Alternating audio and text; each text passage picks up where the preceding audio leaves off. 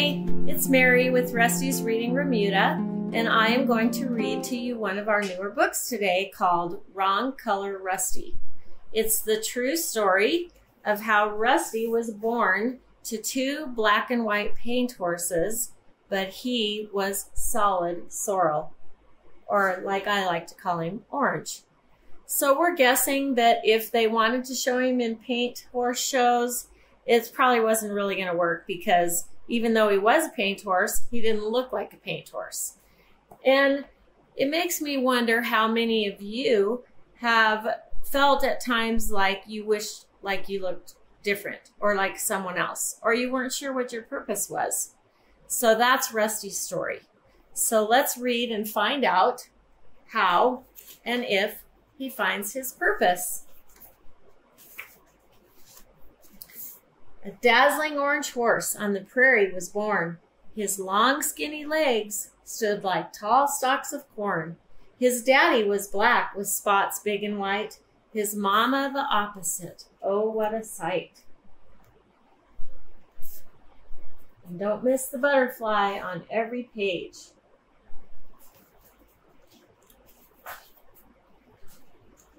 The shade of his coat gave them quite a shock. As a matter of fact, it was hard not to gawk. They couldn't believe that this was his color. How could he not look like his father or mother?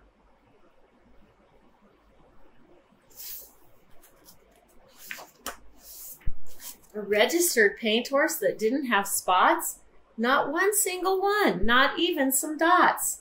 As gold as the sun were his tail and his mane, yet to both of his parents his markings seemed plain. Kind of fun because his friend here is a Dalmatian dog, a black and white spotted dog. They loved him in spite of the shade of his hair, though he could not compete when he went to the fair. To be in a paint show, a horse needs some spots. He had none at all, while his parents had lots. You see the butterfly in that page? Though lacking the look, could this special horse shine?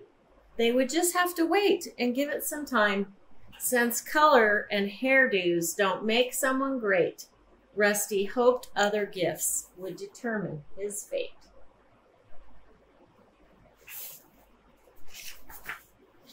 From his brown velvet eyes his kindness did show. As he moved his soft ears, so his feelings you'd know.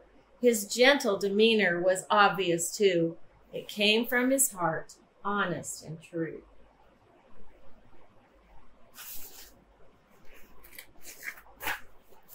Just down the road lived a cowboy that spent all of his life getting broken and bent, riding wild broncs no one else would dare straddle.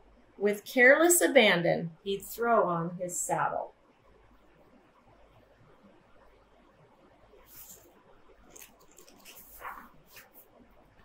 Finally, the cowboy grew weary and mad, and riding on a nice horse didn't sound quite so bad. As he pondered this thought with somewhat of a grudge, the tangerine horse came and gave him a nudge.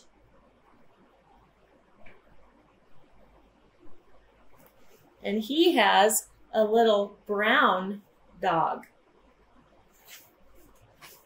It's very cute how different colors of dogs there are too, so many.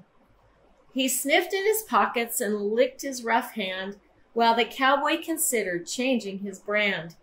The gentle horse stood there until their eyes met. A bond was then made, your best hat, you could bet.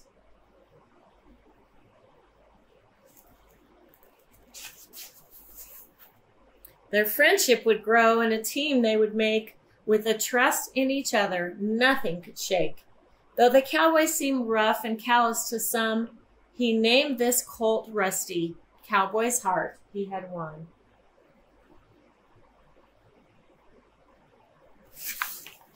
There he is, taking good care of him, putting new shoes on him.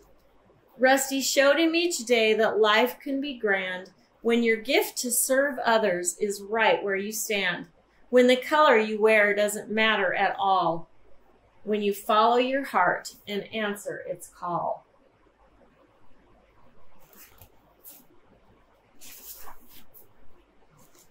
Learning from Rusty, we can be taught.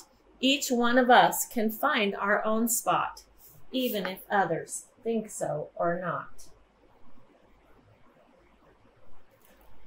So you can see from Wrong Color Rusty that he found his purpose, and it had nothing to do with his color or what he looked like. And he found a great purpose. And I know that each and every one of you will also. Thank you so much for listening.